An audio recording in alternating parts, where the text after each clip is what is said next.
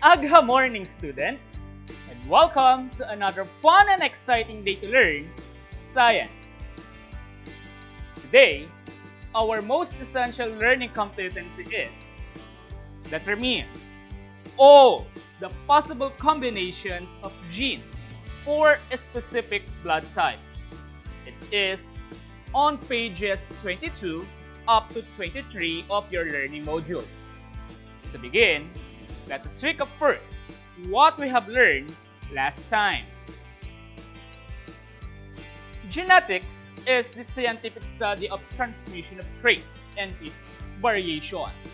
It is a key for us to understand why we acquire and do not acquire such traits from our parents. It was pioneered by Gregor Mendel, an Austrian monk, which is famous for his breakthrough and experiment in pea plant that proves the transmission of genes and traits from parents down to their offspring on each generation. We also define the following terms like dominant or dominant traits, which is a strong trait that is usually expressed by an organism. We usually write it with a capital letter like this one. If there is a strong trait, there is also a weak trait called recessive. It does not express unless partnered with another recessive trait. We write recessive trait in this way. Homozygous is a characteristic of an allele. When we say homozygous, it pertains that the allele is written on the same manner. If the first letter is capital letter, the following letter should be a capital too. On the other hand, if the first letter is in small letter, the second letter should be in a small letter as well.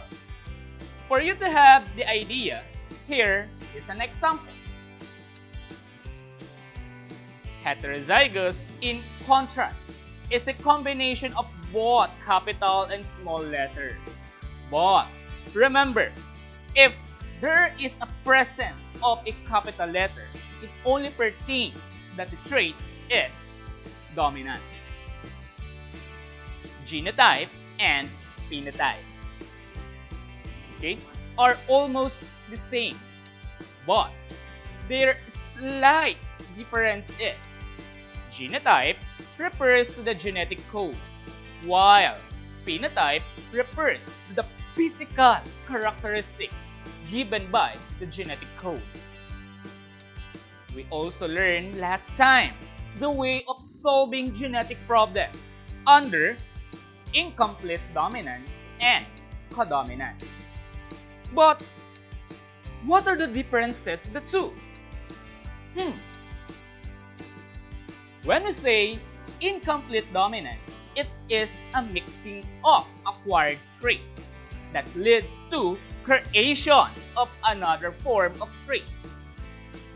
In the case of codominance, instead of mixing, here in codominance, both traits are seen or expressed at the same time. Let us try to solve some problems under incomplete and codominance. Problem number 1.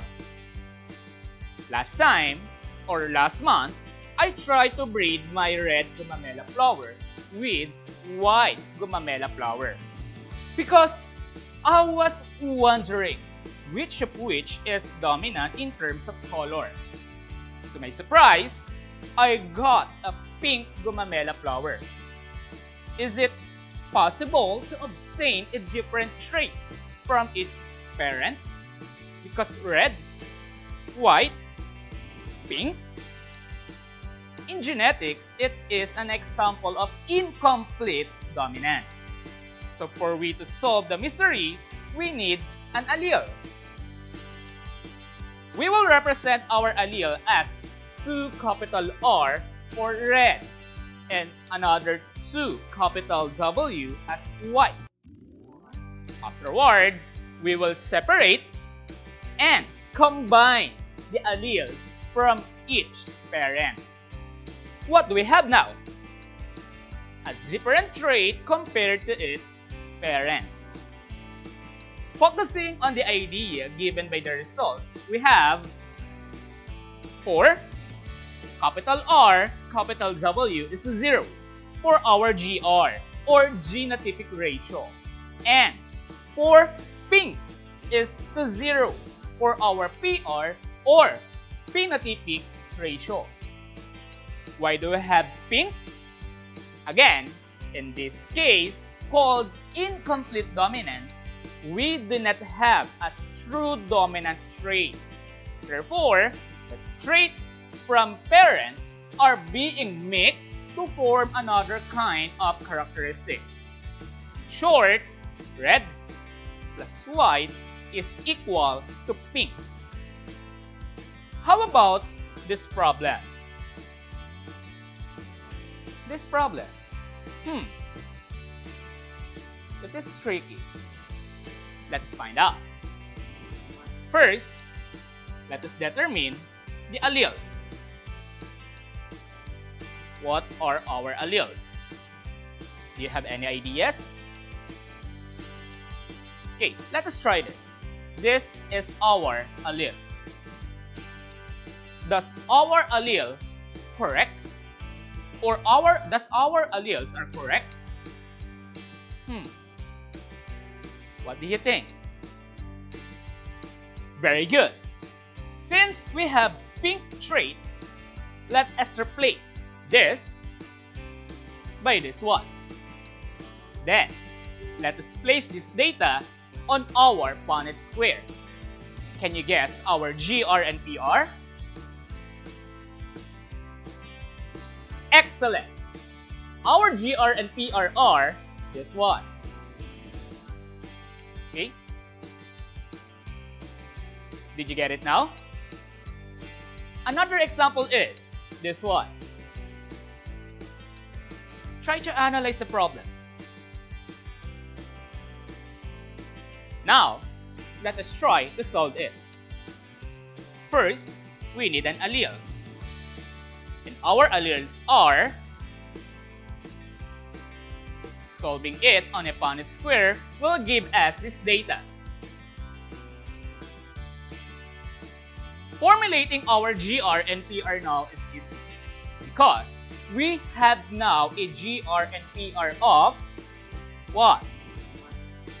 Excellent! We have this GR and PR. Easy, right?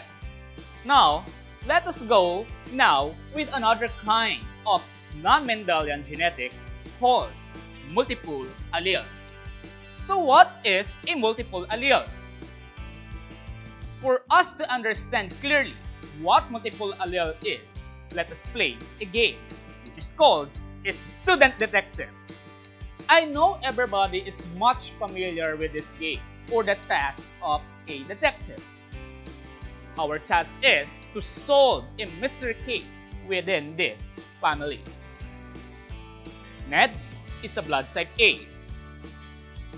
He marries Caitlin, a blood type B. They have 4 children, namely Rob, a blood type A, Sansa, a blood type B. Same with her mother. Arya, a blood type AB, a combination of her parents' blood type. And Bron, a blood type O. Wait, a blood type O between a parent of A and B? Is it still possible? Thus, Bron is illegitimate child. Well, according to story given by Ned and Caitlin, their parents, all of them are legitimate child. So, maybe genetics can help this thing. Or genetics can help us to solve this thing. As I mentioned a while ago, multiple allele is a pattern of inheritance where gene is controlled by more than 2 alleles. And a good example of it is our blood type. Before we start solving this case, we need to figure out how can we solve it by knowing what are the characteristics of each blood type. Blood type A have homozygous and heterozygous feature that looks like this. Blood type B have this one. Blood type AB has homozygous feature that looks like this. AB is well known as universal acceptor because in blood donation, blood type AB can accept A, B, and O. Also, AB doesn't have heterozygous feature, same as blood type O, which is universal donor because blood type O can give or donate in any blood type like A, B, AB, and O as well. We need to become familiar with the features of each blood type for us to solve this mystery. Now, let us give a trial 1. Okay? Suppose both parents are homozygous. What are the alleles? Very good. It should look like this. Since we have an idea on what will be the next step after finding out what are the alleles, we will have this result. Think, is it correct? Perhaps, but it is a big no. Why? Because we only obtain a blood type AB, which is blood type of Arya. Let us try now our trial 2. Can you determine what are the alleles? Comment now. Very good. We have this or this one as our alleles. Now, solve it on your notebooks. What will be the end result? What blood type or blood types can we acquire? Or is trial 2 the key for this day's mystery case? Try it. Solve it on your notebooks. You can do it. Are you done? Let us check. With this case, we obtain 2 different blood types, which are AB and B. Clearly states that Arya and Sansa are their true child. But our goal is prove that those 4 children are legitimate child. Meaning, trial 2 is not the answer we need. Now for trial 3. Homozygous father and heterozygous mother. What are our alleles? Can you guess it? Key in on the comment box. Very good. We have this one. And the end result will be this one. But the question is, who owns those blood types? What do you think? Excellent! They are from Arya and Rob. But still, we need to focus on our goal. Okay? Our goal is to prove those 4 children are legitimate child. Let us try now our trial 4. Both parents are heterozygous. Can you guess their alleles? How about the end result? Try to solve it on your notebooks. You can do it. I know you can do it. You can solve this mystery by your own. Because every Valenzuelano student are smart. Are you done? Let us check. Our alleles will be this one. Putting it on a Punnett square will give us an idea that finally, we acquire 4 different blood types, which may be the key for us to solve our case. This blood type belongs to Rob. This one is from Arya. This is simply Sansa. While the other one is Bran, which makes our case clear and solved. It is still possible to acquire blood type O even the parents are A and B. Let us try now if you understand the lesson by answering the following. You have 15 seconds to type on the comment section your best answers. Ready? Let's begin. Question number 1. What are the possible blood types of an offspring given by a parent which has heterozygous A and O respectively? 15 seconds.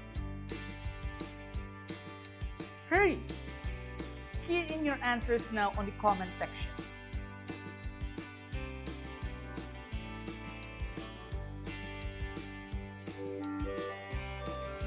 Time up. If you answered A and O, very good. Now, for question 2, which of the following non-Mendelian inheritance best suit this image? 15 seconds.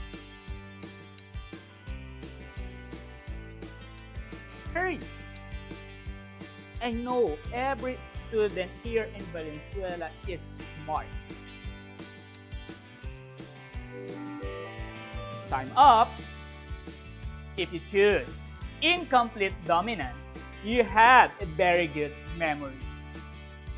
For question 3, our cue is this, which simply leads us to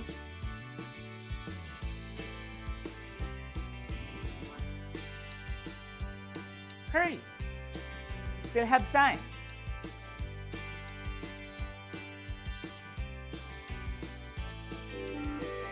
Time up. If you choose codominance over the 3 choices or over all other choices, you get it right. For question number 4, our cue is this one, which tells us blank.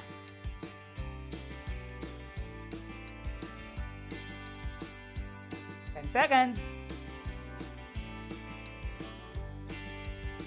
5 seconds.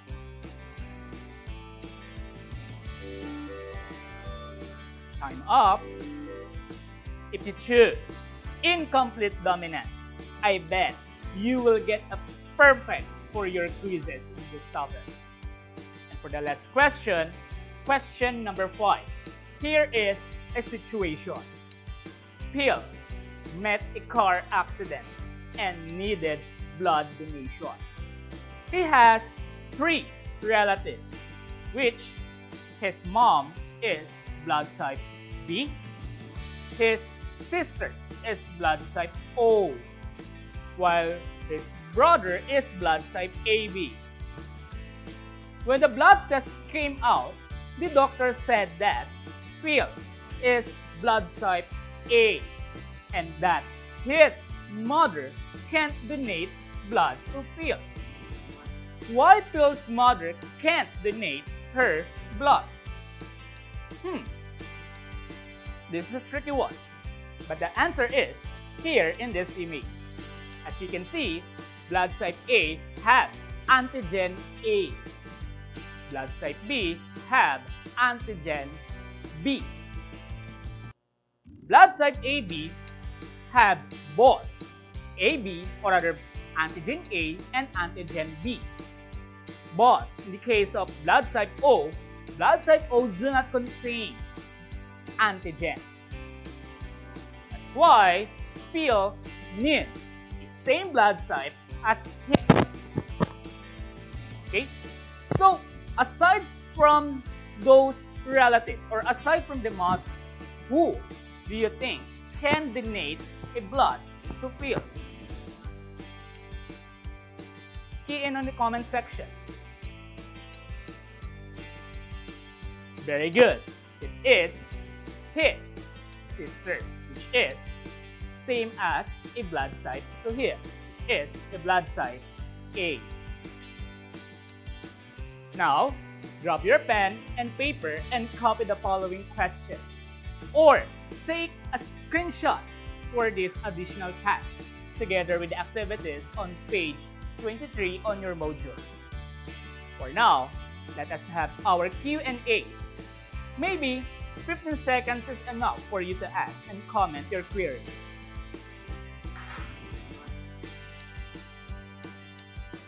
Hurry! Comment now.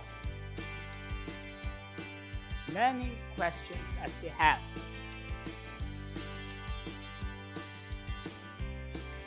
Still have time to key in your question. Sign up. Let us have this one. We have a family cat with a multicolored fur. Is that codominance or incomplete dominance? Well, in this case, the cat expresses both traits that give us the idea that this is a codominance inheritance. Another question. 15 seconds for you to key in your question.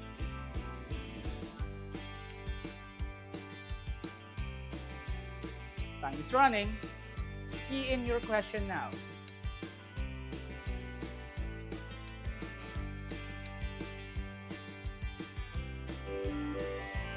Okay, so let us have this one. Is it still possible to have a blood type O if my parents are both blood type A? Well, the answer is yes. Don't worry, you are a legitimate child if both parents are heterozygous in their blood traits. Okay, so let us have question number 3. Time is running. You can comment your question for you to be clear, or for you to be clear on this topic. Okay, I guess we have now a question. For the last question for this day, does codominance is only for animals and same as incomplete dominance, which is for plants only? Well, the answer is no, because there are some animals that possesses or undergoes incomplete dominance, like birds, or some other mammals like rabbit. And also, there are some flowers that produces 2 colors at the same time, like camellia flowers. Did you get the lesson for this day? Did you learn something? Let us know in the comment section. Share your insights or what you have learned this day with hashtag Agham Masayang Matuto and hashtag Genetics is easy. We are very happy to read about it. I hope you've learned a lot this day. Till next time,